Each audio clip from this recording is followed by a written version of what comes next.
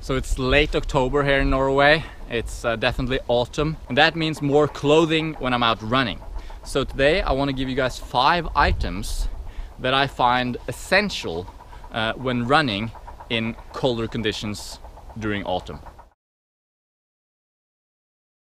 So I'm definitely a fan of like cool summer conditions when it comes to running, when I can just head out the door with minimal clothing and just flow through the woods.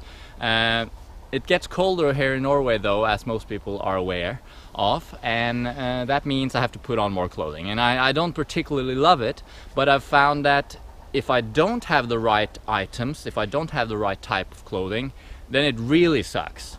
Okay, so having quality gear is really essential if you want to enjoy running year-round. So let's get right into the 5 items that I think is essential for anyone running in cold climates. First item, hat. You gotta have a hat. It depends on the person. Some people like running without a hat in fairly cold condition, but at a certain point you have to put on a hat in order to keep your head warm. There's a lot of heat that escapes just from the head, and even just in like semi-cold conditions, I find that I might be okay running without almost anything, just like a t-shirt even, but putting on a hat makes me so much more comfortable. It's also the wind, you know, in your face and in your forehead. I tend to get a headache if I get the wind hitting my forehead for too long on long runs. So having a good hat is really essential. Second item, gloves. You gotta have a good pair of gloves as well. It's kind of the same as with the head. We tend to lose heat more easily from our extremities, and you gotta remember, as a runner, your legs are working pretty hard, but your arms aren't really working that hard, so they don't generate as much heat. So typically it's nice to just be able to put on some gloves when the weather gets colder. So with a hat and a pair of gloves, you already come a long way. I like to run with these gloves, and what I do is that I just wear them, and then if it gets too warm or if I just feel uncomfortable, I just pull them off and put them into my pocket like I just did. But you know, I'll keep them on for the rest of the video just for the sake of showing off all the gear. And by the way, if you're interested in buying any of the gear that I'm mentioning today, like the specific gear that I'm wearing, I'll put a link in the description. It's going to be an affiliate link to each of the items, and if you click that link, it'll take you to Amazon and you can buy it, and we get a commission for sending you there, but the price remains the same for you if you're interested. All right, next item, we got 3 more to go. Vest, running vest, essential item in cooler conditions. Why? Well, because there's a certain range of temperatures where you don't want to put on a jacket. That'll be a bit too much. But if you don't have anything against the wind, it gets very cold quickly.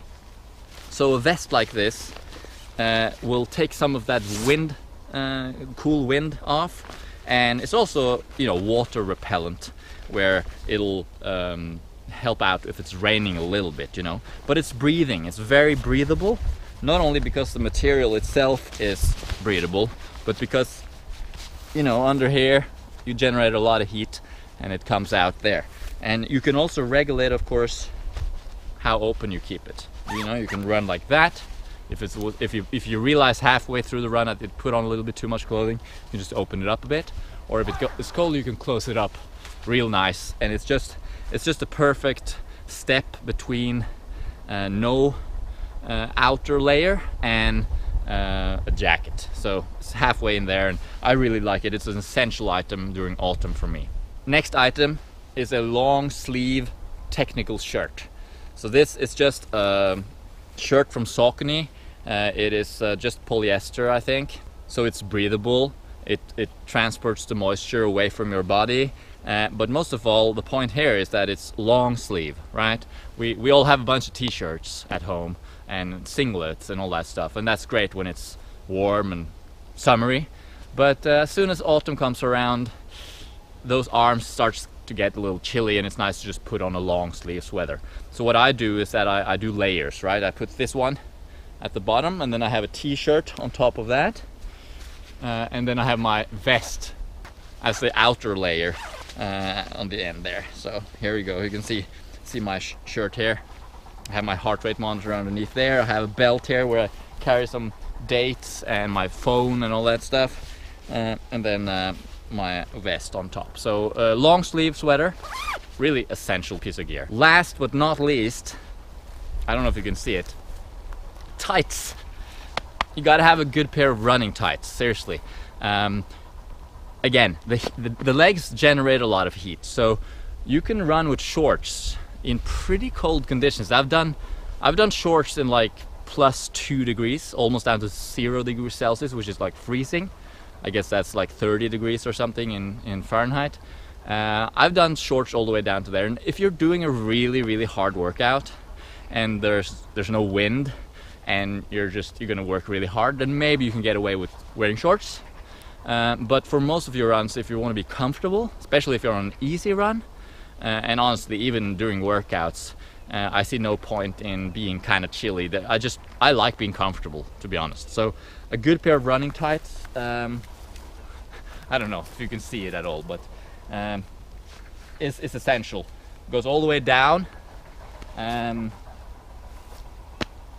just protects you against that cold wind a little bit, and just a colder temperature. And of course, as it gets really much colder, you might opt for a thicker pair of tights that will keep you even warmer yet, and ultimately you might even put a pair of pants on top of that again if it's really cold, like it will be here in Norway in about, I don't know, a month, 2 months.